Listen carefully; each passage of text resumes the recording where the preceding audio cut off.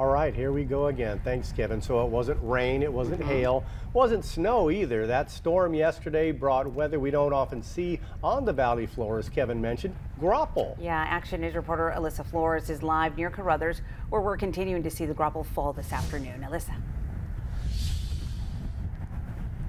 Yeah, we are right at 41 in Mountain View in that area, and we just got some video into the Action News newsroom showing what Kevin described as a mix of graupel and hail. It happened right near this area, and right now we're starting to see the wind pick up. I'll give you a look behind me at that gorgeous rainbow that we're seeing with some storm clouds in the background as well. And like I mentioned, wind picking up with some very, very, very light showers at this point, just a few droplets. What we saw here in the valley yesterday may have looked like snow. It may have even felt icy like snow, but it wasn't. We asked our Action News meteorologist to explain.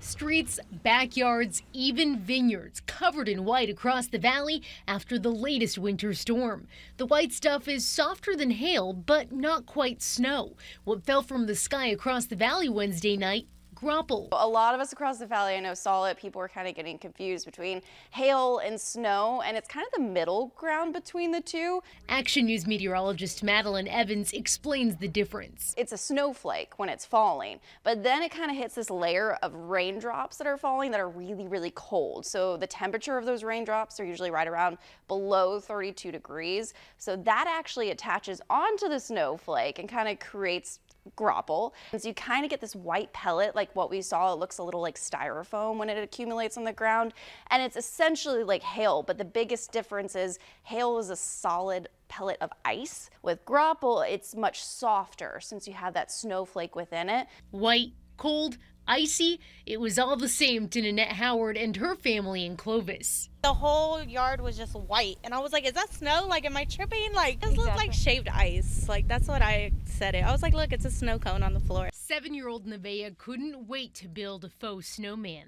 My dad came out, and then like my daughter just ran out. No shoes, no nothing. She just went. In Fowler, this is insane.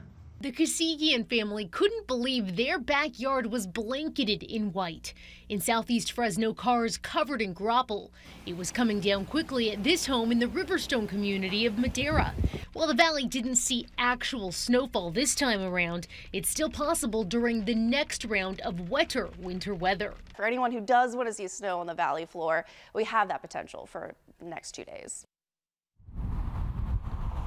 And thanks to all of our Action News viewers who have been sending us all of those weather pictures of rain, of graupel, of snow up in the foothills and mountains. We'd love it if you'd keep sending them to us through social media. Live in Fresno County, Alyssa Flores, ABC 30 Action News.